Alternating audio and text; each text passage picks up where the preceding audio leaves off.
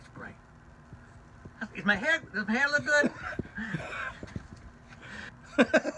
Hey, John, it's John Houston at WOOF in beautiful Dothan, Alabama. And here's what we're doing.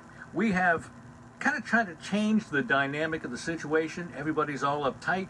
We're trying to let the news department do their thing.